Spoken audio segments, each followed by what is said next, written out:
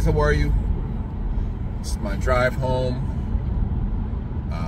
Just a couple days from coming out to south side of Chicago to meeting some of the young men and women who invited me out to south side of Chicago to have a conversation with everybody and to put together our family business.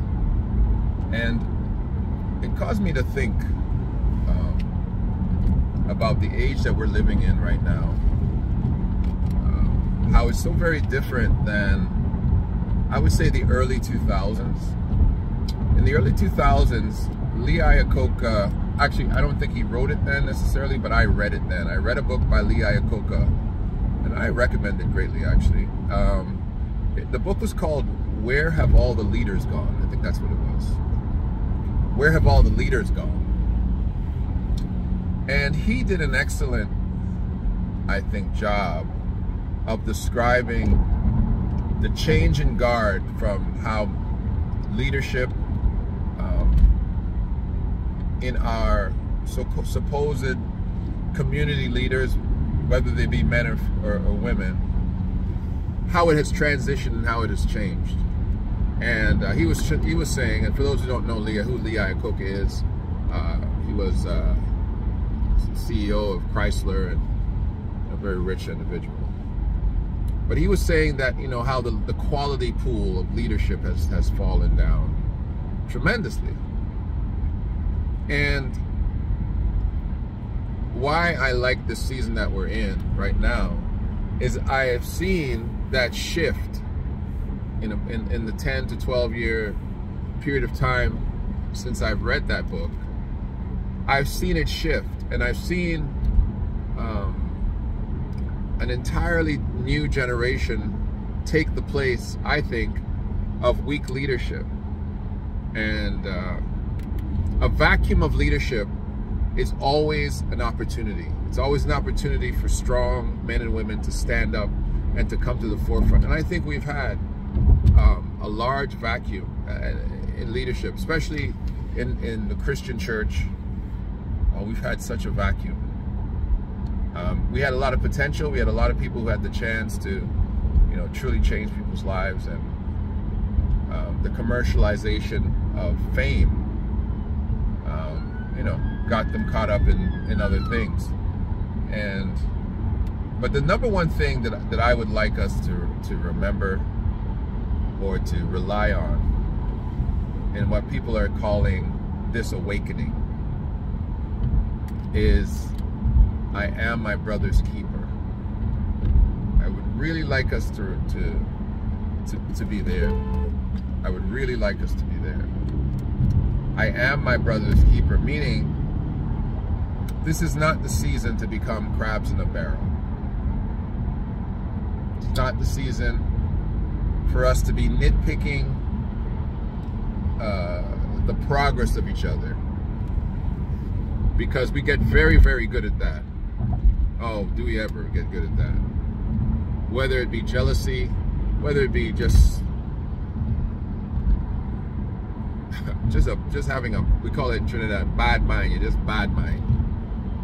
No matter what it is, we are very caught up in being overcritical of those amongst us who are trying to make differences.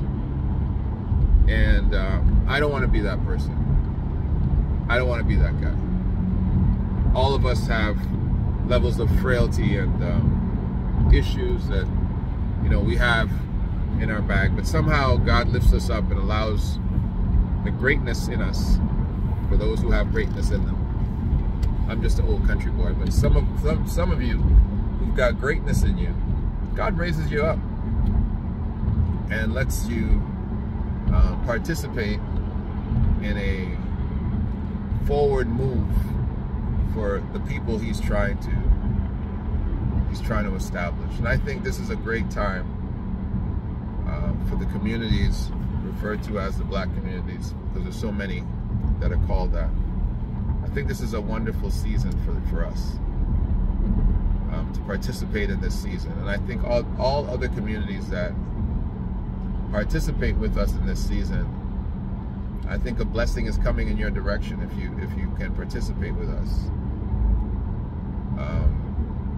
because where this thing started, it started as the Jews against the blacks. That's where it started. At least that's where it started for me. But I think it's going somewhere else now, personally. I think it's going to the place where it's going to a place of empowerment and access for people of color, where for some reason the stark differences in our access and our power institutions and our micro regimes of where we can actually call on and say, hey, you know, we're being attacked, speak for me, we're being attacked, represent me.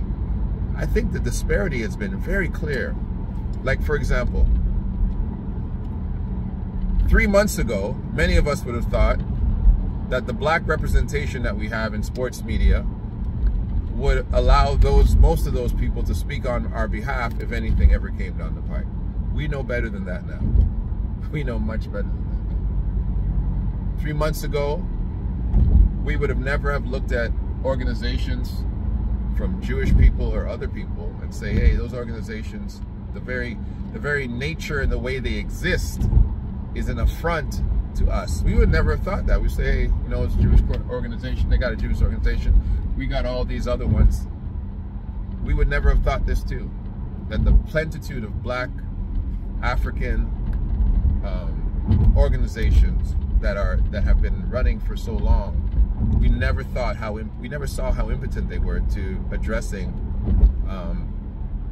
the concerns of our own ethnicity, our own identity. We have been for years mistaken about the footprint that we truly had in the earth in respect to who we were, and we had no idea that us stating our claim would be met with such adversity. Well, it's a new day dawning. And Lee Iacocca said, where have all the leaders gone? Lee Iacocca, they're here now. Their children have risen up. Their mentees have taken their position. And regardless of what uniform they wear or what ideological platform they sit down under, we are all shouting with one voice, saying, we are here. We are here. I look forward to seeing each and every one of you in Chicago on December the 1st. Again, it's in Southside Chicago. I'll post the address to where we're going to be.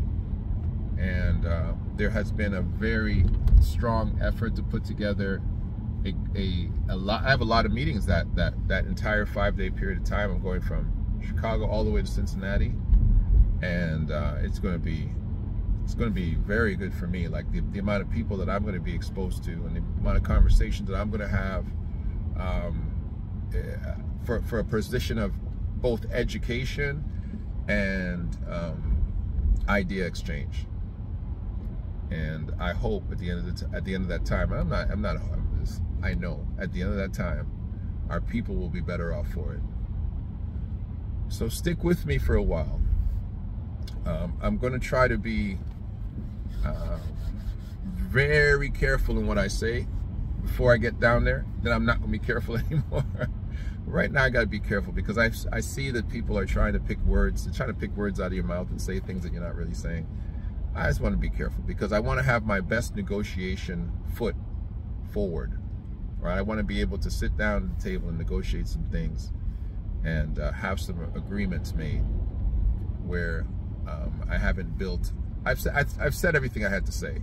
I've brought everybody to the place where you should know what I have to say, and I want to make sure that they know I'm coming to build a bridge, right? But we're not coming to get steamrollered under it. We're coming to build a bridge, and we have been the ones standing on the other side of that water without access. So that bridge should be built towards us. All right, so I'll say that as cryptic as I can. Have an amazing evening. I'm supposed to be on a brother's show today, and I'm waiting for him to call me, but I'll see if I can share it. And We're going to talk some more about this, all right? God bless you, everybody. Listen to me. You are your brother's keeper, and I'm your brother. And where we started isn't where we're going to finish. And we know the scripture. All things work together for good to them that love the Lord and are called according to his purpose. And there's another one I'll add to it as I close. What they meant for evil, God meant for good. I'll talk to you later. It's Dell Brereton. This is The Real Spiel.